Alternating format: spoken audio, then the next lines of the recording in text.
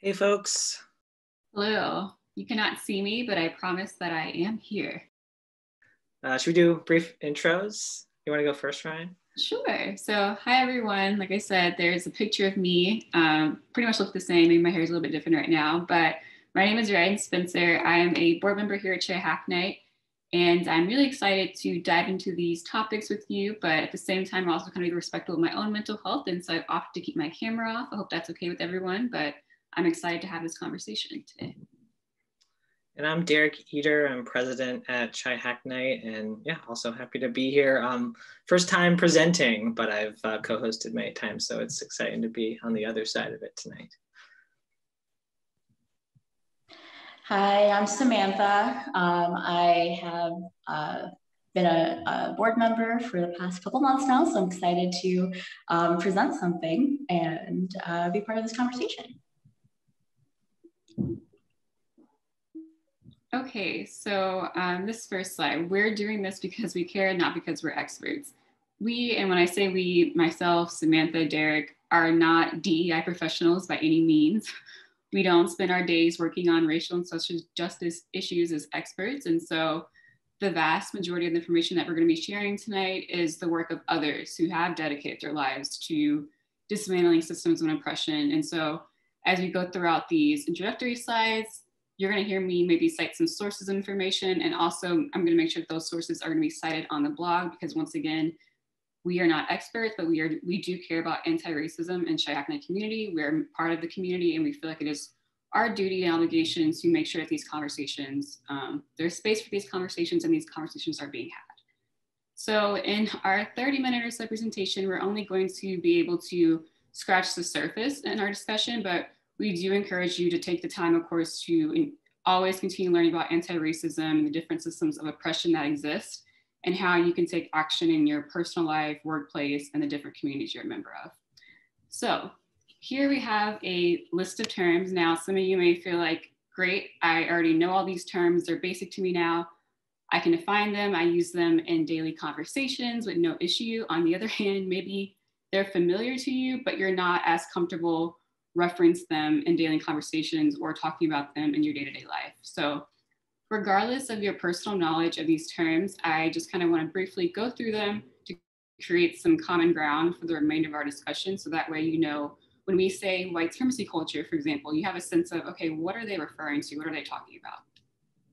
So the first term, racism. So throughout the presentation, when we say racism, we're referring to racism as the combination of racial prejudice plus the social and institutional power.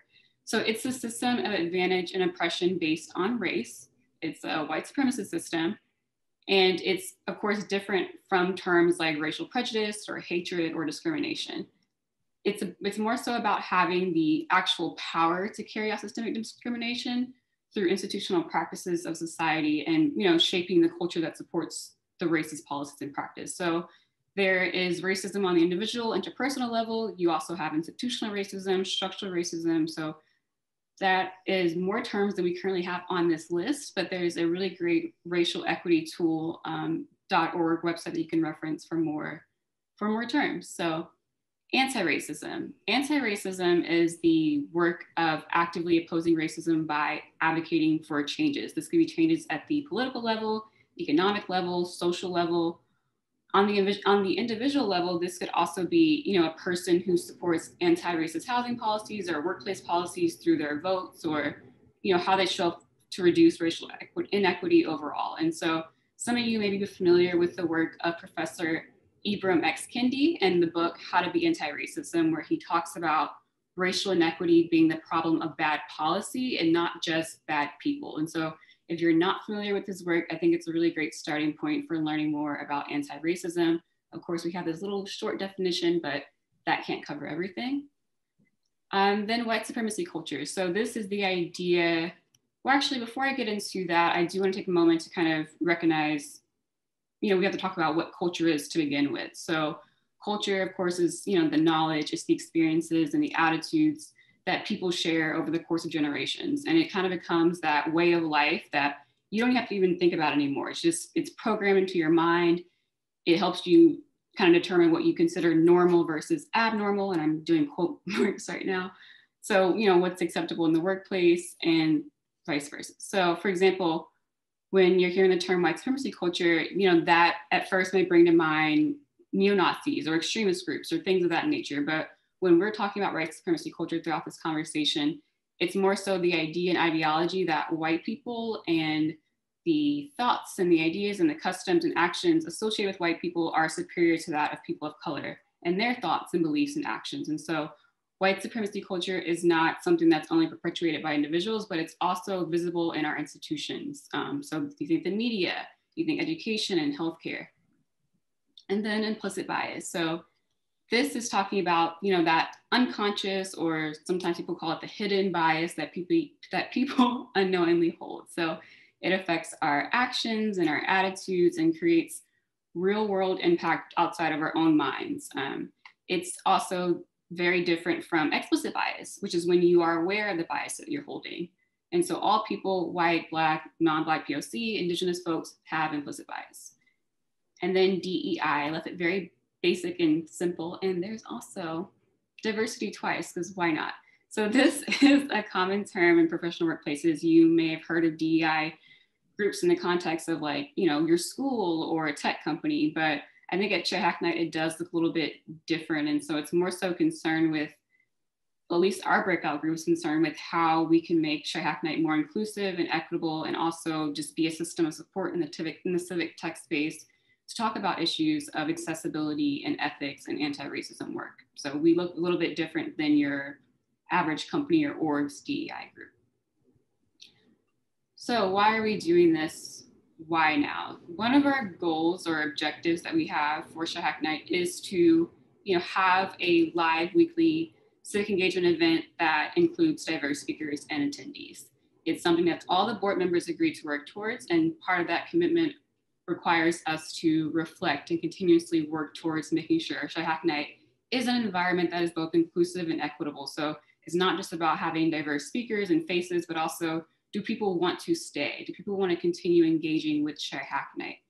And also because Chi-Hack-Night, when we say that we are an anti-racist organization, well, anti-racism work is an ongoing and continuous process. So it requires learning, it requires the reflection, and of course, taking action. And so as an organization, we can't just release a blog post or a statement of support and assume that it's enough because we acknowledge something. And then on a personal level, because I personally am tired, I'm tired of waking up to Twitter posts and the news stories where, a young Black person's entire life can be reduced to their murder by the state. And that the media can sort of perpetuate a narrative of whether it was intentional or if it was just an accident. And also because civic technology is not exempt from perpetuating the racial inequalities in the tools that are created and the research pursued and the data that is used. And so that is just one of a few reasons why we decided that I guess it's important to have this conversation, and that we also plan to continue having them going forward in the future. So what does it mean to be anti-racist? So this is a quote by Professor Ibram X. Kendi, who I mentioned earlier. I really liked it. I think it's really kind of reflective of the fact that there's an ongoing history that we have to acknowledge, but there's also a need to kind of rethink our own orientation and our own consciousness, rethink our own biases. And that, once that happens at the individual level, we also have to kind of look further and outward to institutions. And there's another quote that I didn't list here by Angela Davis that I also think is really great, where she says, in a racist society, it is not enough to be non-racist, we must be anti-racist. And so trying to resolve issues of white supremacy and structural racism can't occur if we're just simply claiming, I'm not a racist. It requires decisive action and not just passive declarations of racism is bad or it's harmful or I don't like it. It takes more than just, resources are great, books are great, but it takes more than that. And just, maybe retweeting activists or whatnot. And if that's the extent of your allyship with people of color, then it's most likely probably performative if you're not using your position and your influence wherever you are, whatever power you have, to challenge racist policies and to support the local organizations who are doing the work. And so I encourage everyone to kind of think about, how do you actively work to challenge notions of white supremacy within yourself? how do you address anti-Black racism as a white person or a non-Black person of color? When you're at work or you're in your educational programs or whatever it may be, do you consider how procedures or strategies advantage whiteness? Are you helping to challenge them? Are you sort of in the background quiet thinking, oh, that's not right, but I don't know what to do? Do you spend money on businesses that are not owned by non-white people? These are just a very few examples of ways to be anti-racist, but also kind of orient yourself towards more action. And then what is white supremacy culture and how does it show up? So this is an image from dismantlingwhitesupremacy.org. It's a really great resource that we used heavily throughout the blog and this presentation.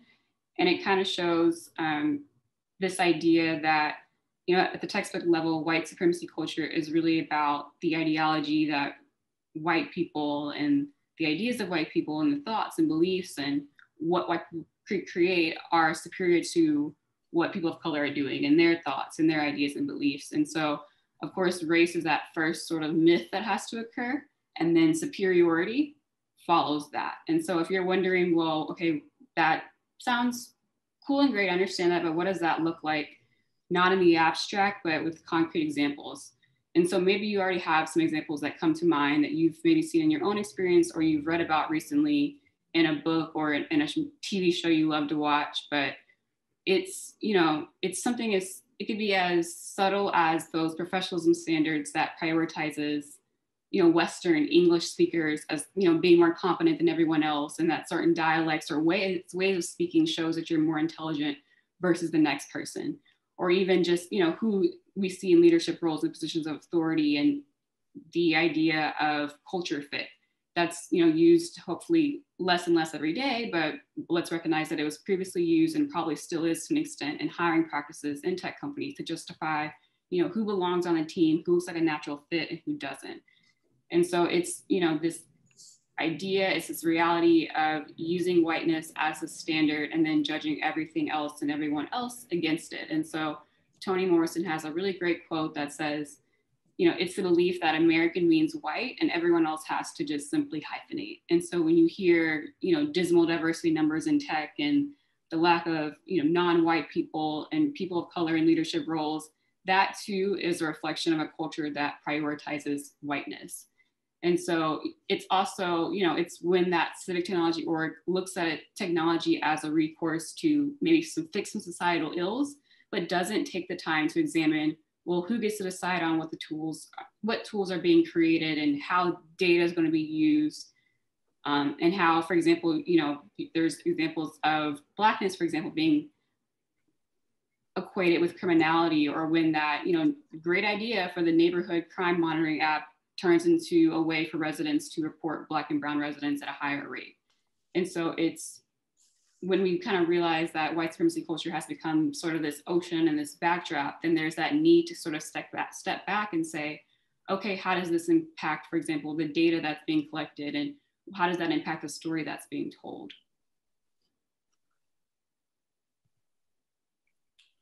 All right, now we're switching, it's my part. Thank you, Ryan. So building off of what Ryan was talking about, I'm going to talk a little bit about a section we have in our blog, which is learning to talk about cultural racism.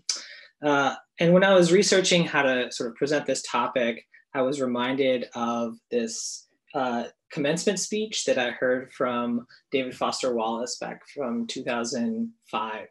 And in it, he has a joke, and the joke is, there's these two young fish and they're swimming along and they come across an older fish, and that older fish asks them, how's the water? And then the two fish kind of continue to swim on. And then after a little while, one of them turns and looks at the other one and says, what the hell's water? And it's a joke, but it explains, I think, well, a point that is like pretty important, which is that the most obvious, ubiquitous, important realities are often the ones that are the hardest to see and talk about, right? Swimming in the water, not being aware of your own surroundings. And so while the talk by David Foster Wallace was not explicitly about race, it was a helpful framing in that it's talking about how to and what to choose to consider and to think about. And it's really a useful frame I've found for starting to talk about these issues. So being able to engage in this topic is not about how smart you are.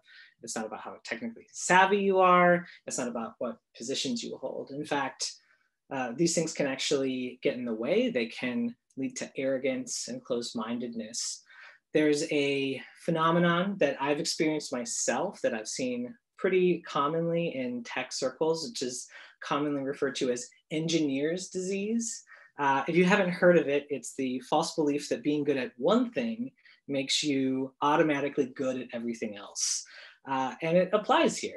It can be a real roadblock to being able to open up your ideas and mind about what you're willing to consider. So the skills that I think are really important to bring to these kinds of conversations are empathy and awareness. Being willing to consider that the things you felt as maybe certainties your entire life, they may be wrong. And being open to accepting and challenging those long-held beliefs. So some of you may remember this was there's a talk about 2.5 years ago by Heidi Massey on the right and Perna Abi-Scanlon on the left here. Their talk was called Envisioning Equity, Being Nice is Not Enough. It was the first time we really had these kinds of conversations at Chi-Hack Night. It was back in 2018. And I rewatched it before we gave this talk because I really remember them doing a great job explaining a lot of this. So still relevant today. I would really encourage folks to go on the Chi-Hack Night website and dig up this presentation, number 360. So in it, there's a number of points I just wanted to reiterate. Talking about race and racism will make you feel uncomfortable, especially if you've never talked about it before. If you're white, this might make you feel the need to disengage or run away from those conversations to avoid that feeling. And that's actually it's worth noting that there's this really helpful resource that we've used in the past at Chi-Hack Night. It's the characteristics of white supremacy culture. And one of them is the right to comfort, this idea that no matter the situation, you have the right to not be uncomfortable, and that any situation that leads you to be uncomfortable is something that you have the right to walk away from and disengage with. That's not helpful here. It's really important that when you have these conversations, when you do get uncomfortable, to recognize that and to really sit with it and think, why do I feel uncomfortable about that? And it really can help, you think and process in that moment some of these beliefs that you have that can help you learn. So it's also worth noting that many times, because as Ryan mentioned, we live in a white supremacy culture, that persons of color living in this society oftentimes feel this kind of uncomfortableness every day, whether or not you realize it or not. And so it's just not fair that they have to feel that way and that you don't. And so it's an important thing to really recognize. They also in this talk introduced a concept that I thought was really useful. You've maybe heard of safe spaces before. That's actually not a productive phrase or term to use here. Again, it kind of goes back to reinforcing this idea that I shouldn't have to be made to feel uncomfortable. That's what this idea of a safe space is. Instead, a useful way to think about it is being in a brave space, a space that is more open to having you and others around you be willing to make mistakes, because that's actually a space where you can learn. You can't learn unless you're making mistakes. So we have in the blog post a number of really helpful resources that I found to be useful and that we all found to be useful in terms of just engaging with this topic for the first time. One of them is So We Want to Talk About Race, which is a really great book. There's a TED Talk that we have a link to on Let's Get to the Root of Racial Injustice by Megan Mean Francis. And then there's this really great dismantlingracism.org workbook that we would definitely recommend. So that's all on the blog post. So you might be wondering, what does this have to do with civic tech? What is occurring in tech equity? I think it's really important to note that when we're talking about building anything, especially technology, who's at the table matters when it comes to building that technology. Making anything requires hundreds or thousands of decisions, and whether or not you're aware of it, those decisions are based on your life experiences and your biases, whether or not you recognize them or not. Who gets to make those decisions directly affects the kinds of tools that get built and who they're for and what they do. Homogeneous, non-diverse teams have the potential for dangerous blind spots. When you don't have a group there to help think about all the different angles, all the ways that something could help or harm, you could really open yourself up to doing harm, even though you have good intentions. A really ripe space to identify examples of this is in the criminal justice system, especially technology built for it. This is an example from ProPublica. They did a report and a dive into machine bias in software that's used to predict future criminals. And it pulls in and reinforces existing biases, and it is biased against Black people. So I'd recommend folks reading that and just learning a little bit more about how that can happen. So it's worth just spelling out that most tech circles are not racially diverse. I have a chart to show you that. This is from the Equal Employment Commission. It's a government agency. And this is a chart of demographics for the high-tech industry. And you can see, compared to all other industries in the United States, it's disproportionately white and disproportionately male. And so that's statistics for the entire country. You might be saying to yourself, but we're in civic tech and tech for good. Surely we don't have this problem. Well, turns out we do. There's a really great report that was put out a few years ago called More Than Code, and they interviewed and did a ton of really amazing work to just look at, with sort of open eyes, the sector that we're in, tech for justice, tech for good, civic tech, and they did a survey, and they found this, the demographics are slightly different, but they pretty much reflect that of the broader tech community. So we're not really different than the rest of the broader tech community. So I wanted to also just cite an example that's maybe a little closer to home, going back to this idea that technology can easily cause unintended harm, and talk about a project that I actually worked on. So this is a screenshot of a project that is no longer up, but it's a website that I worked on a few years ago called Crime Around Us.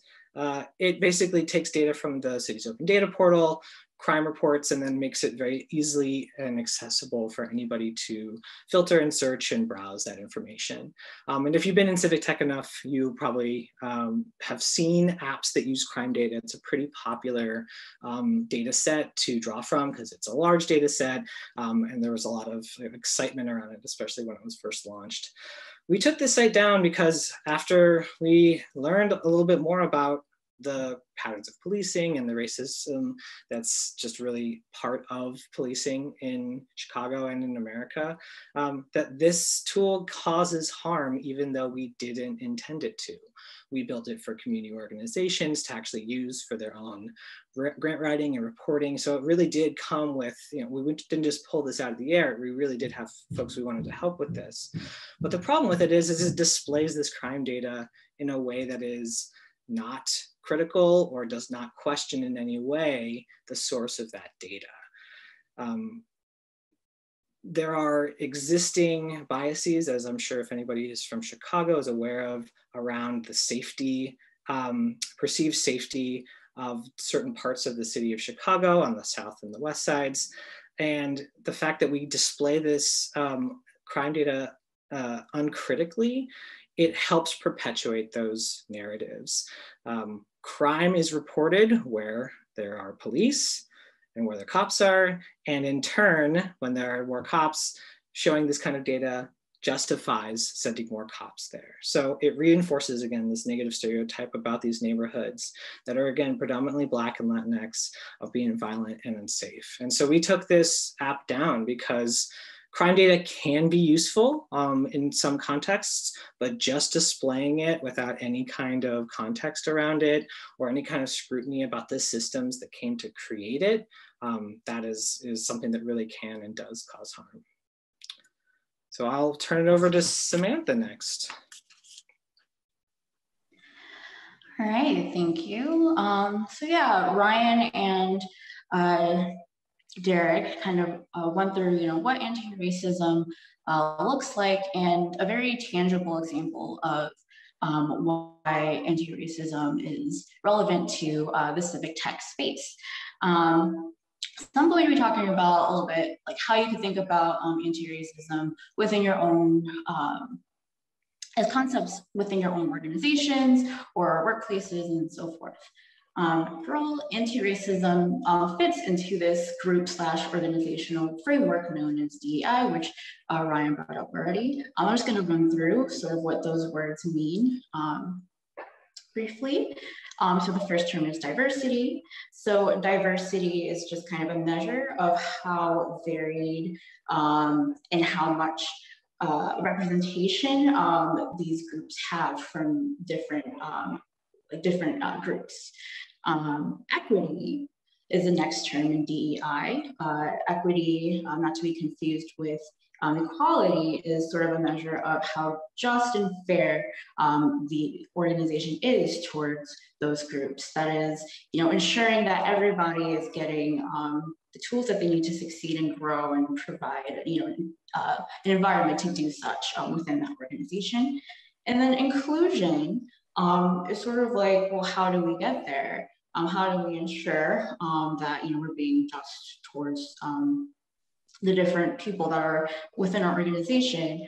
And Derek brought up Heidi and Prana's talk earlier about envisioning equity, but in it they say that we don't really need to think about we don't need to push for diversity if you are if the end goal is equity in your organization, and the way you get to equity is by having these inclusive practices. So again, one thing that ChiHackNet is doing is, we have this conversation, put this blog post together in order to, foster inclusivity within our community. That's something that's going to be ongoing, and it's going to have all of these resources that we're talking about in it as an ongoing resource. One resource I found was a TED Talk by Janet Stovall, and her talk was called How to Get Serious About Diversity. And one statistic she cited in that talk was that basically a marginalized group needs to be about 30% of an organization and to have their concerns be normalized. And so depending on how large or where that is, no one marginalized group is really going to have all of that representation. And so that's why, within an organization, we all really need to work as allies together to ensure that our experiences and voices are heard and normalized. So within our organization, or your organization, or workplace, you might have a couple of questions like, what are some resources that I can have to stay informed and learn as an individual? Another question you might have is, what actions can I take to, myself today to promote racial equity? And one thing I invite you to do is just kind of really be critical about the way that, the places that you work or the organizations that you're a part of. There's some discriminatory practices that are just straight up illegal. And each workplace, or depending on the organization, needs to have a process in place in order to field concerns about discriminatory practices within an organization. And this process needs to be anonymous, and also, or at least initially be anonymous, and have no fear of reprisal. So yeah, just looking at that process is a good starting place, because it gives you a sense of how accessible is it for me to actually voice my concerns within, my own, company, and what has it looked like for people who have done so in the past? And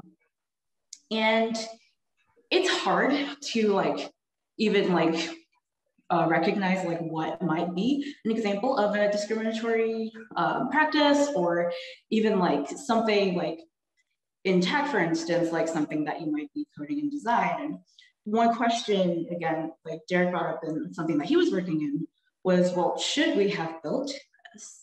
Like, is this something that, you know, we needed to do? And I think, like, again, something I invite you to do is kind of continue to ask yourself this question on any project that you're working on or that you're part of. Like, really be critical about like who you're empowering, who does this help, but who might this potentially harm, and what steps can you take like for your work in this process to minimize the potential of harm, as well as, you know, bringing this to the attention of whoever might, you know, take action for or against, you know, continuing with this project and so forth. And let's say you do recognize that, you know, something that you're working on, that you're building, might actually be harmful. Well, what should you do? I actually found like this really short little list that the California Civil Rights Law Group put out. And it's just a list of 6 things, and the sources up there, and we'll also have it on the blog. But essentially, it has a series of 6 things that you can do right then and there.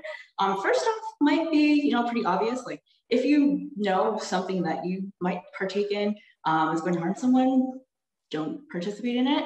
Again, that might be hard initially. Like you might be unwittingly part of something that you may or may not like initially perceive as, you know, being harmful. You could think it's like, you know, really helpful or not see what's wrong, but that's, you know, why having a very team is so important, and having, you know, inclusive practices in place so that people feel like they can voice their concerns, because it helps you cover blind spots. So if you do see something like that, you yourself should intervene. You should bring this up. If you are coming from a place of privilege, especially, you should bring up that this is something for concern. Or if you see your colleague or coworker or somebody working, bring it up. You know, again, you should be backing them up in that. Tell other people about it. Tell people, like, bring it up to your management. Bring it up to other people on your team. Like, definitely don't let it, you know, don't let it die. And then while these conversations are taking place, make sure that you're, while also you're stepping up, you're also giving space to other people who might be directly impacted by whatever it is that you might be working on, or whatever it is that might be taking place. And be a witness for them when they do call upon you. And lastly, like, again, like, we're always learning, and just continue to keep doing that work so that as, you know, these issues come up, you're able to recognize it, but also be an ally to people as they bring it up as well. So there are a few places that are talking about that have like guides already. The National Museum of African American History and Culture has a guide on talking about race. Racial Equity Alliance has their own racial equity guide. Co-Census is an inclusive survey software designed by Theme Social Labs. And then Chicago has a Together We Heal initiative toward equity. And they have a toolkit that fosters these types of work conversations. I was able to grab all of these from our Slack channel. We have a channel devoted directly towards anti-racist resources, so I highly recommend and invite you to join our Slack. Another thing that CHI-HAC has is our own Diversity, Equity, and Inclusion Committee. Last summer, we hosted facilitated a discussion about Black Lives Matter, and it was a talk about 40, consisting of about 40 or so members of the CHI-HAC community. It was a really good discussion. We're excited to have more of that. We do also want to mention that, you know, we make DEI like one of our goals. Our goals for this year to track the diversity of our membership presenters and co-hosts, excuse me, ensure that at least 30% of our presenters are people of color, and ensure that at least 50% of our co-hosts are from underrepresented groups. We also have a breakout group that meets every Tuesday after our feature presentation. Tonight, we're going to be continuing this discussion on anti-racism and civic tech. Later, we'll be talking about inclusivity in design, as well as career transitions into civic tech. And in the future, who knows, but we want you there, so definitely join us. And yeah, you could join us by becoming a member or just continuing to tune in to our weekly presentations, or you can also, like, if you know of any organizations or speakers who are committed to working on anti-racism and diversity, equity, inclusion, or any organizations who are working on projects like that, feel free to email our booking team at booking@chihacknight.org. And yeah, I think that's it.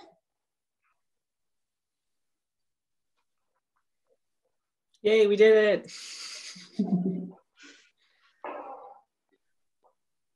All righty, thank you very much. I wish that the attendees on the live stream could also unmute and applaud right now. I've done other presentations in tools where everybody could do that. Of course, that has the ability for anybody to unmute, which is stressful. But that was an excellent and eye-opening presentation. So thank you so much, Derek, Ryan, and Samantha. We have a couple of questions for you. Lori, do you want to kick off with the first? Sure. So let's start with when someone is starting a civic tech project, are there red flags to look out for to recognize data sets or uses that could be harmful, like the thought process that Derek explained about the crime data? Mm-hmm. That's a great question. I think it's it really depends on the context. I mean, I can't really offer like a one size fits all, which I realize is a frustrating answer, but it's also that kind of, I think it's also like a common thing for folks in tech, especially, to want to think of like one size fits all types of solutions. So that's like thinking that I think can be harmful or not helpful here, and thinking that, oh, if I just check the boxes, it'll be okay. I think the questions that Sam had on the slide for her section are really helpful. Just asking, who is this helping? Who can this be potentially harming? And can you minimize the potentials for harm once you've recognized that? I really think, like, you're working on a tech project, you might be like neck deep in it and you might not know all the ins and outs of it, but we have amazing resources on the internet to go research a lot more about what you're doing and the space you're in. And I think there's a lot you can find just from researching that way. And yeah, seeking out potential criticisms about whatever it is you're working on. I think that's where I would start, is just trying to do some of that background research. You want anything to add, Sam? Yeah, no, I think that was pretty great. Yeah, just to reiterate, like, yeah, just, I think especially when we're working with data, there's like that adage, garbage in versus garbage out, or garbage in, garbage out. So I think when you think about your tool, again, like, who do you think is going to be using this? And does your data accurately reflect like your end user? Like, does it capture that? And as you're like going through that data set, like, asking yourself these questions, like certain things like tend to come out, and especially, and a lot of it too is just like trial and error. And like, you might get to a prototype and it's like, you see it in action and it's just like, not working. So yeah, I think it is definitely something that you have to keep practicing, but I think part of it too is just being aware and like, again, like just taking that first step, like, I'm working on this project. Is the data for it actually? Mm-hmm. And I'll add one more thing, which is like in the context of like a civic tech project, or maybe a project that you have more direct control over. I think it can be not a thing you think of, or something that might be like a little intimidating to consider at first. But if you're building something that's supposed to like help a certain group of people, you should talk to those people. Like, you really shouldn't be building something if you don't know anybody who's actually experiencing this problem. I mean, I think there's a lot of ways to get around that, right? Like, I mean, I think there's oftentimes people will do projects at Chi-Hack-Night that are based on a project or an experience that they themselves have encountered before. That's a great start, right? Like, you're actually there, you've experienced this issue, you want to make an improvement on it, but don't stop there, right? Talk to more people who might also be experiencing this. So that's just something to like, that's a good sort of process from like just like a user interview, user research kind of perspective. That would be like a helpful tool just for any project. That answers the follow-up question that I had too, which was how often or like, is it a common thing that breakout groups include as part of the team that's building things, members of the groups that those breakout groups are supposed to help? Oh, sorry, you cut off at the end there. What was that last part? Oh, I'm sorry. I said that, well, you answered the follow-up question, which was basically just how often do groups include the members of the groups that they're trying to help? Yeah. So like the tech projects that Chi-Hack-Night does. I think the answer should be always, right? It's not, but it should be. In the civic tech space, there's a really popular mantra that was sort of led by Lauren Ellen McCann called "Build with, not for."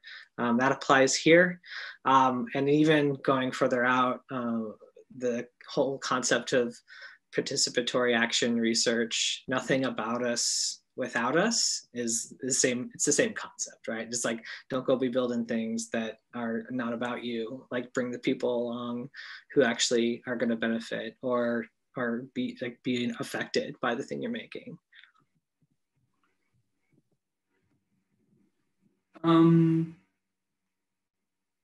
Okay, so another question is, are there areas that you think are overlooked in civic tech because practitioners aren't being affirmatively anti-racist? Like questions that aren't asked, or tools that could be built but aren't?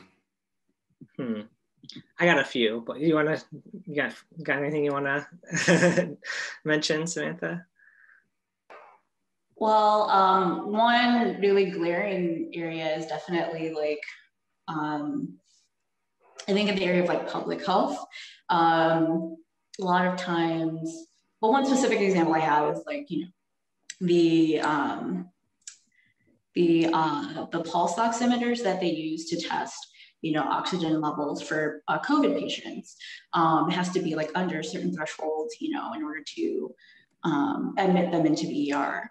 And for people with darker skin, the way that they work is that it sends like a flash of light through the index finger, and it basically measures how much light gets emitted through to the device. And in people with darker skin, like not as like light gets absorbed in your skin, and so they would register that based on, so the more light that gets absorbed, the higher it'll assume that the oxygen level is.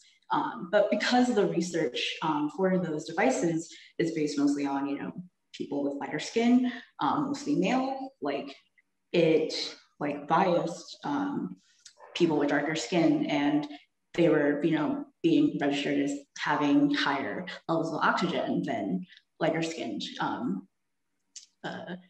other people with lighter skin. So I think the area of like public health and just like scientific research in general, again, garbage in, garbage out, like if we don't have a data set that like really is inclusive of the people that are actually going to be using it, then it's going to, in a way, or it might actually be harmful in the end. Mm-hmm.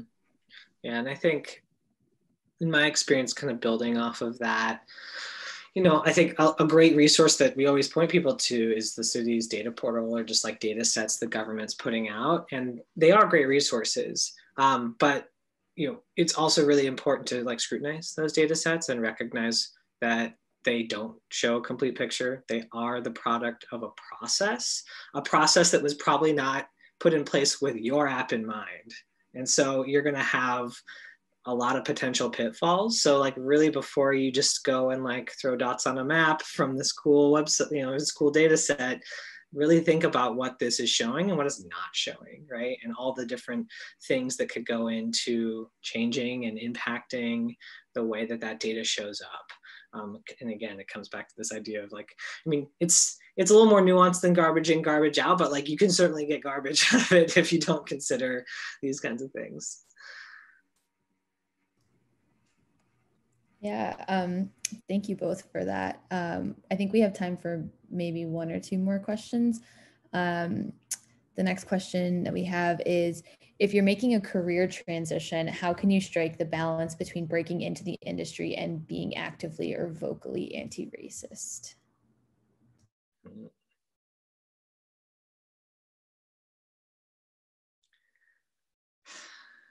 I guess I would hope you don't have to make a choice there. I would hope that you could find organizations that do reflect those values, or at least are willing to be open to change and critique. I think there's a growing, so I'll say I have a company, I'm an employer, and we are small, but we really do value having different opinions, and we really do value things to constantly try to improve our organization. And like, there's just, in many ways, it is a competitive edge over other organizations, because we have a lot of people apply for our jobs, because of that. So you could, from an employer perspective, I think that that's something that employers should be thinking about, especially in this, in this day and age, when like being vocal and being, really pushing for racial justice is something that I think is something that organizations really should be leaning into. And so hopefully they are. I don't know if you have anything to add to that, Samantha. Just briefly, I'll just say, I'm a Black woman, and I do understand needing to toe the line. And yeah, I guess when I was, first getting started, being a working professional, you pretty much take any opportunity that you can get. But I think, having a little bit of experience gives you a little bit of privilege. But if you are someone who historically has privilege and can be challenging at these organizations, then I would say maybe you utilize that as much as you can. But if you're someone who, again, kind of has to walk this line, I would say, prioritize what it is that you want to get out of an organization. What in particular do you want to learn, and really be critical about, and ask other people who work there too, is this actually an environment for me to learn at? Would I feel comfortable learning here? But yeah, that's something that we could also discuss at our DEI group as well. That sounds like a much more helpful answer than mine.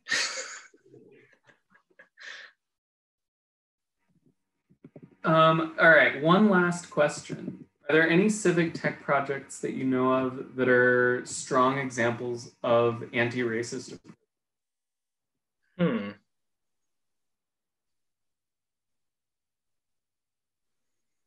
I guess, without getting too deep into it, it's define civic tech, right? I think you could look at a lot of different projects, I don't know, look at any of the websites that all the organizers for Black Lives Matter put together, and the ways they use technology to organize.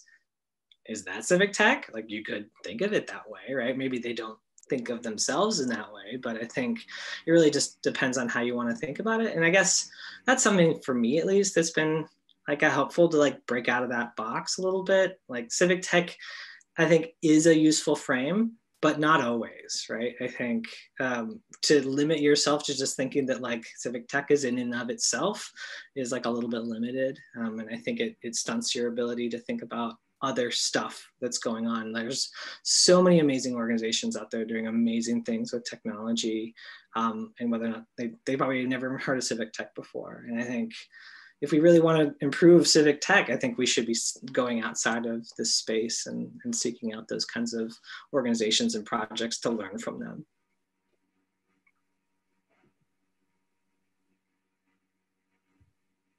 Yeah, that makes a lot of sense. I guess I won't add to your answer, but makes a lot of sense. Thank you again, Ryan, Derek, Samantha, for, I think I already said, but eye-opening presentation. Yeah, another round of applause that will be mostly silent and also expressed through clap emojis on the YouTube chat. Yeah, thanks for having us. This was great. I appreciate both of my co-presenters and having the opportunity to present to Chi Hack Night. Yeah, thank you.